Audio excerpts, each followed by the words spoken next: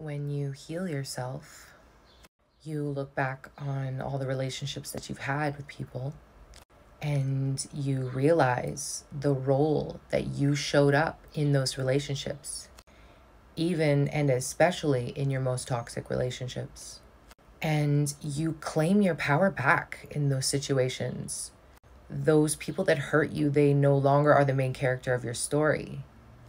And you can really clearly see how you were showing up as the unhealed version of yourself and accepting less than what you deserve because you did not love yourself. You can see all those moments that you abandon yourself and you put somebody else before you. You can see all the toxic things that you allowed in your life because you just didn't love yourself enough to walk away.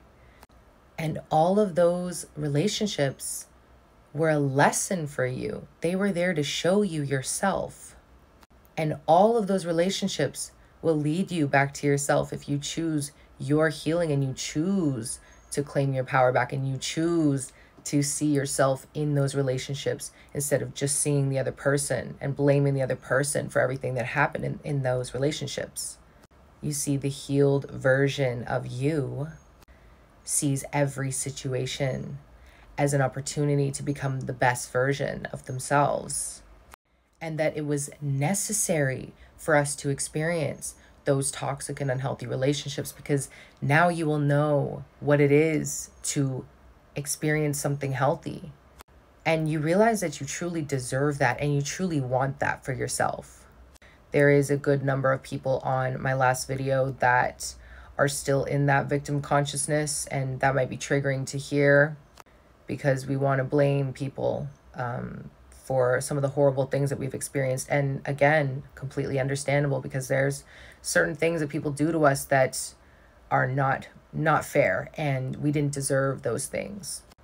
But as we heal and we come into our power, we start to shift in the dynamic of things. We start to shift our focus and our perception of how things happened and played out in those experiences for us.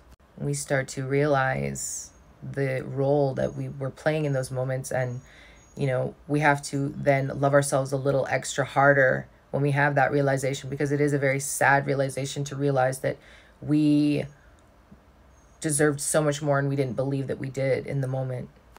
The healed version of yourself is the main character in your story. It's not your past. It's not the people that have harmed you or hurt you. To claim your power back, to release these people from your past, and now to invite in something healthy because you truly deserve it.